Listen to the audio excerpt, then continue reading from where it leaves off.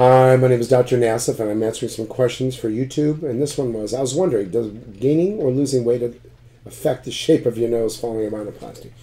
The answer is really no. I mean, we don't gain weight and anything changes with your nose, and it's really the skin. If you get more maybe sebaceous skin or more oily skin, or you might get more swollen. But in general, the answer would be no. Affects other parts of the body where there are fat cells. Not many fat cells in the nose. Thanks.